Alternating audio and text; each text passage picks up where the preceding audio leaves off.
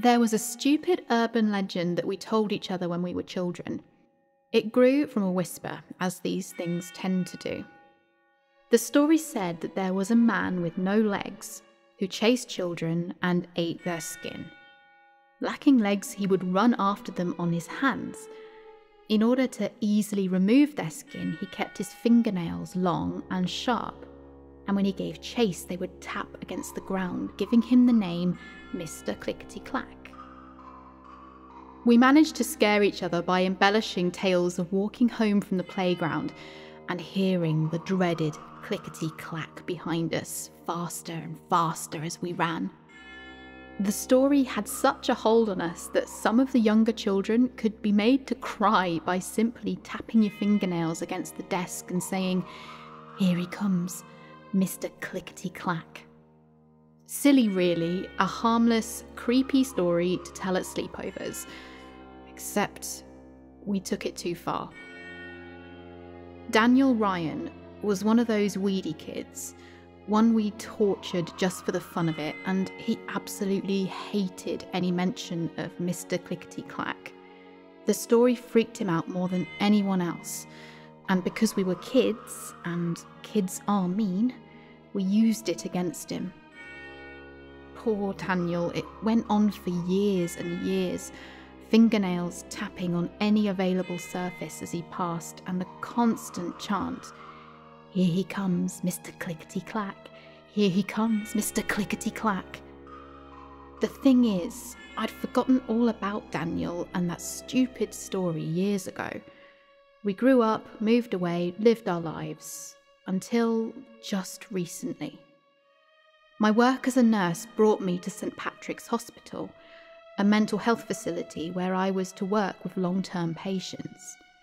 I had high hopes of making a difference in their lives, working with them to help them be more involved in society, and I had some great success stories. So much so that the director called me in one day and asked me to work with one of the most difficult cases. I don't need to spell it out for you. Of course, it was Daniel. I knew him the minute I saw him. Still weedy, still scared, but now a man and not a boy. He was thin and pale, a life spent institutionalized, showing in the pallor of his skin and the dark rings around his eyes. The worst part was, he had let his fingernails grow long and sharp and was constantly tapping them against the wall, muttering to himself. I knew, even before I had crept close enough to hear, what those words would be. "Here he comes, Mr. Clickety Clack. Here he comes, Mr. Clickety Clack." I'm ashamed of what I did next. I could have gone to him, talked to him. Maybe an acknowledgement of what we had done could have helped him.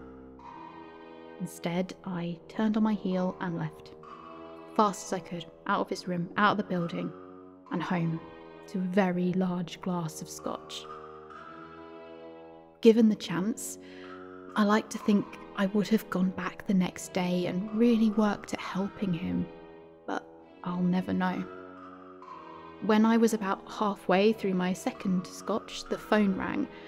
Emergency summons to the hospital via the director. An escape. Yes, of course, it was Daniel. Some poor night nurse went in with meds and he jumped her, fairly skinning one side of her face with those long, sharp nails. The director was in shock, kept muttering about how the patient has never shown any signs of violence before.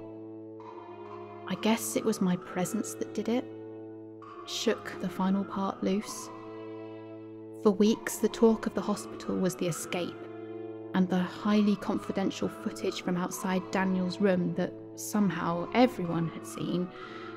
Daniel, moving inhumanly fast, running the length of the hospital corridor on his hands, his nails eerily going clickety clack on the hardwood floors. I probably should have told someone then what we had done, what the story had been about. Old Mr. Clickity Clack and his penchant for skinning children. I was afraid, you see, we had driven Daniel to this. I was well respected. I'd never work again. It's too late now to speak up once they found the first child. I knew I couldn't tell. They'd blame me for it. In the past 6 months, there have been 7 children found, all skinned. I've been finding it hard to sleep, knowing he's out there, knowing we created him. Please, please, keep your children close. Don't let them walk out alone. Be careful, and if you are walking home and you hear it behind you, clickety clack, then run. Run as fast as you can and don't look back. He is out there.